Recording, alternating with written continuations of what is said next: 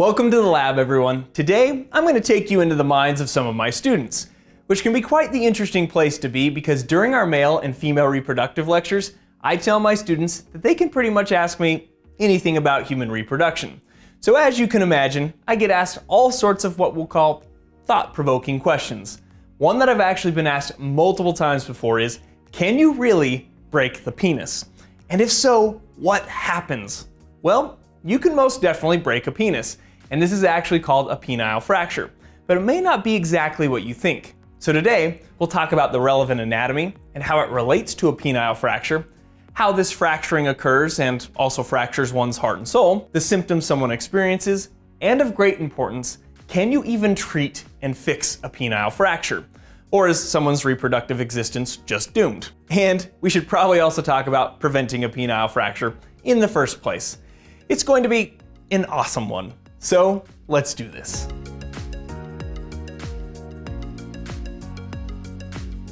So let's talk about the anatomy of the penis so we can more fully understand a penile fracture. Contrary to one of the slang terms used for an erect penis, there are no bones in the penis. And so a penile fracture is not like a typical bone fracture. So then what actually breaks?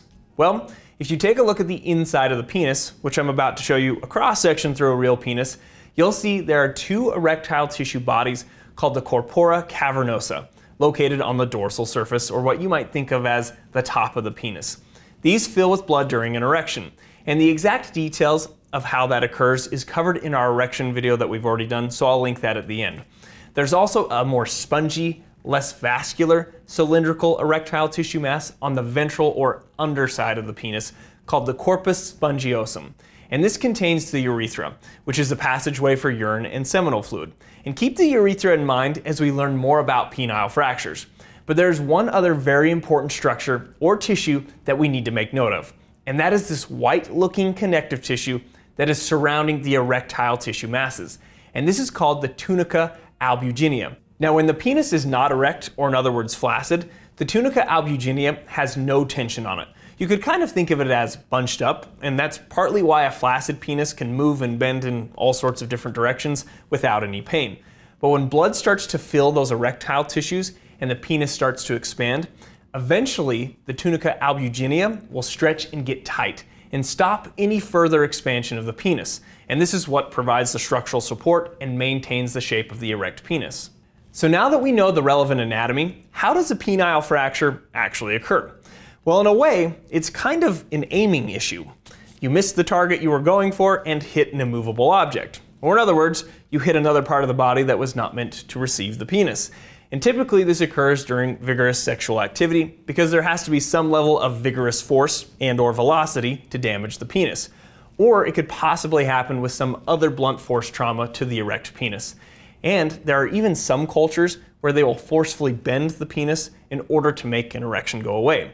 But essentially, a penile fracture occurs with sudden and forceful bending of an erect penis.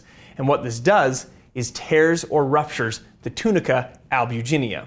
Now, we are obviously going to want to talk about the signs and symptoms of a penile fracture, but I do think it would be worthwhile to give us a quick break, which is actually kind of a poor choice of words here, so more like a quick breather from this intense discussion by taking a moment to say thank you to the sponsor of today's video, Armra Colostrum. Colostrum is a dairy bioactive whole food produced by all mammals in the first 48 to 72 hours after giving birth. It's the first nutrition that we receive, packed with vital nutrients our bodies need to thrive. Armra delivers the power of colostrum in a digestible form with over 400 functional nutrients like peptides, antibodies, and antioxidants. These nutrients can support your cells, gut, immune system, as well as strengthen your mucosal barriers that help guard against environmental threats. One of the great things about Armra is that it is the only colostrum to use cold chain biopotent pasteurization, which is this unique process that helps keep the over 400 bioactive nutrients found in Armra active and functional, ensuring you get the maximum benefit. It's recommended to take 3 to 4 scoops daily, and you can mix it with any cool beverage. And since it's a bioactive whole food, you can adjust the amount as needed. So if you're interested, we've worked out a special offer for our audience where you receive 15% off your first order by going to tryarmra.com/institute15 or enter the code institute15 to get 15% off your first order. That's tryarmra.com/institute15. And now, let's get back to those signs and symptoms. So what are the signs and symptoms of a penile fracture? Well, many of the signs and symptoms are immediate and unmistakable. People may hear a popping or a cracking sound combined with sudden and severe pain. This is accompanied with a rapid loss of the erection with swelling and bruising of the penis, as well as a deformity and abnormal bending of the penis. Now, if this occurs or one suspects a penile fracture, you would want to seek immediate medical attention because delaying treatment could lead to complications such as erectile dysfunction, permanent abnormal penile curvature, and continued pain during erections. Treatment for a penile fracture is almost always surgical, which involves making an incision to access the tear in the Tunica Albuginea in order to repair it, as well as possibly repair the urethra, as some penile fractures can also damage the urethra. So repairing that so urine and seminal fluid can flow properly is obviously quite important. Now, there may be some people who wonder if good old-fashioned rest, ice, and anti-inflammatory medications could be used as a treatment option rather than surgery, because who wouldn't love to avoid surgical incisions in their penis? And there have been cases where penile fractures have been treated non-surgically, but the non-surgical approach is much less preferred due to the higher risk of complications and less favorable long-term outcomes. Because with surgery, most males can return to normal activity, including sexual activity after a full recovery. Now, earlier I mentioned we would also talk about preventing penile fractures. And you might think that sounds a little funny because no one really tries to get a penile fracture. It's an accident of passion. And while it's obviously not always possible to prevent accidents, here are some tips from the Institute of Human Anatomy to help minimize your risk of fracturing a penis. 1. Be mindful during sexual activity, especially with vigorous movements or unusually angled or acrobatic positions. 2. Communication is key, people. Communicate with your partner if something feels a little off, awkward, or starts to hurt. You don't have to act all stoic and tough, because after all, the integrity of your Tunica Albuginea is on the line here.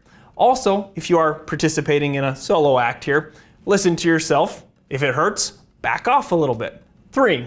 Avoid situations where the erect penis might be accidentally bent or struck. I guess a specific example of this would be to avoid playing sports with an erection. 4. If you recall, I mentioned that some cultures will quickly bend the penis in order to quickly reduce an erection.